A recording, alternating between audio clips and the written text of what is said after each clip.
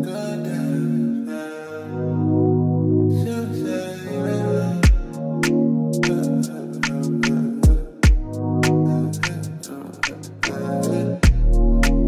you to be my baby. Need you to be my queen. Need you to be my daddy. Need you to be my king.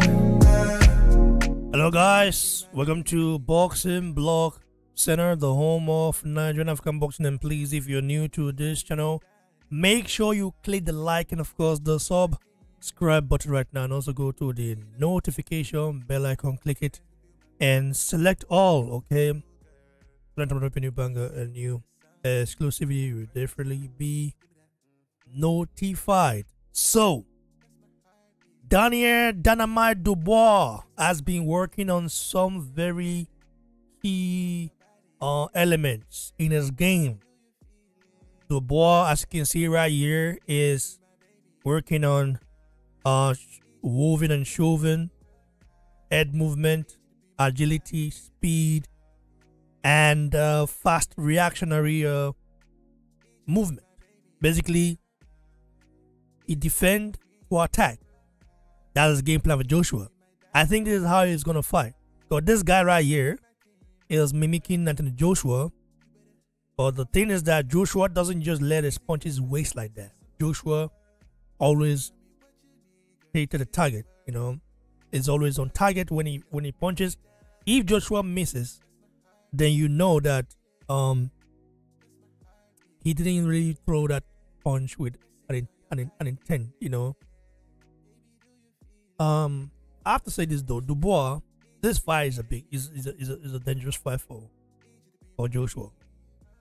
The fact that the reason why it's a dangerous fight because Dubois is coming off two great wins, okay, two fantastic wins over Jared B. Pharmacist Miller and Philip, the former boogeyman Ergovich, whom of course got dethroned by Daniel Dubois. Well, I would say Philip Ergovich should have lost already. But lost already to Janjale. But I think the judges robbed Janjale of that win, and we all know that. If you're a boxing fan, you definitely agree to that. You know. So it's very interesting that when you look at the style of Joshua and Dubois, it kind of is like similar style. It's very similar because when Dubois came into the scene, you can tell that he fought like Joshua. You know, the only difference is that it doesn't have too much to his game. You can see his jab coming from miles away, but he does, according to the rumors, he does have a solid jab, a jab that can bounce your head back. You know, he does have that. So that's another thing going for him. And Joshua has his own jab. A lot of people don't recognize that jab too much because they feel like Joshua has other tools, you know, to his arsenal to knock you out or to stop you or to overwhelm you other than the jab.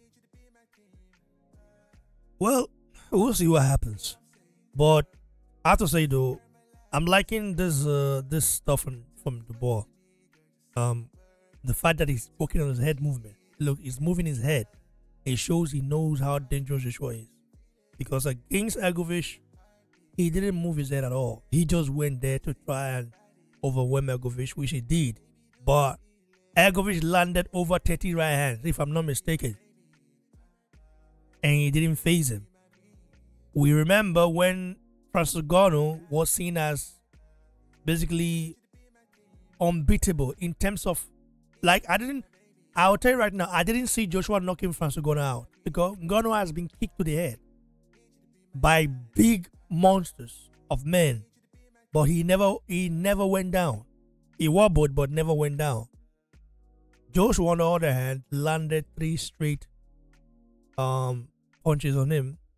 Ngannou went to sleep. That should tell you how much of a puncher Joshua is. People just want to downplay the man's achievement because they don't like it. And that is sad, because if you call yourself a boxing fan, why wouldn't you like a guy that's putting boxing on the map? That basically brought boxing back, especially if you're a British fighter or a British boxing fan. You should be. Joshua should have a statue in Britain. But as someone that brought boxing back, he needs to. I think when Joshua retires, that is where a lot of people would appreciate him. You know. But we don't know the talent. We don't know what is the impact he's had on boxing. We don't know he's the face of boxing on globally. He's known worldwide. What I say worldwide. So you might be a hater of the guy because you feel like he's too humble and stuff like that. But you have to give him credit. But this fight right here is looking very exciting.